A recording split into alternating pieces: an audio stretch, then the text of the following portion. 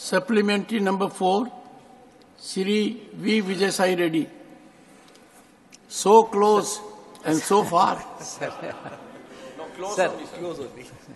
Sir, according to the CAG report, under Udan scheme, only 54 routes or 7% of the awarded routes managed to sustain the operations beyond 3 years concession period. Sir, can the government explain what steps are being taken to resolve the problem in respect of the other routes unable to finish their concession period? Honorable Minister.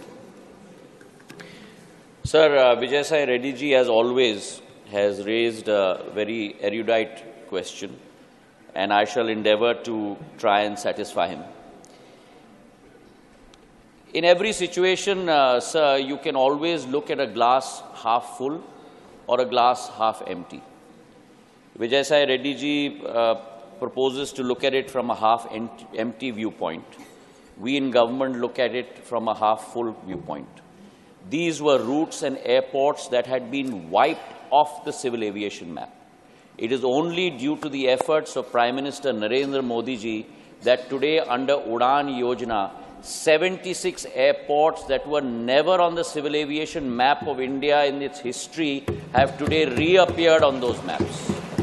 It is only due to the efforts of Prime Minister Narendra Modi and the government that today 1.30 lakh passengers have travelled through Udan Yojana who could never ever dream of travelling on a plane before.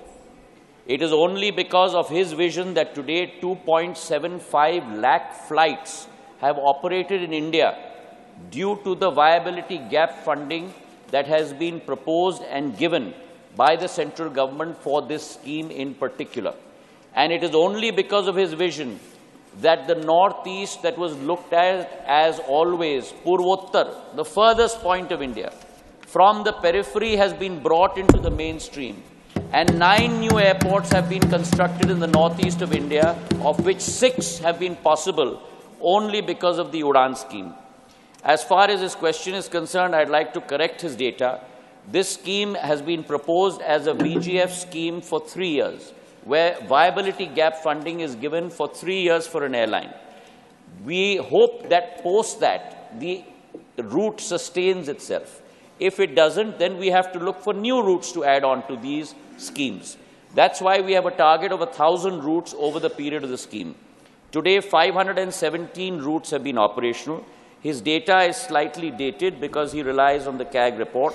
The current data, I'd like to correct him, is 78 routes are still continuing after 3 years. 40% of the routes are operational, 15% of those are continuing after 3 years, and it is our endeavour that as India grows, as people grow accustomed to air travel, this will only increase in the days to come.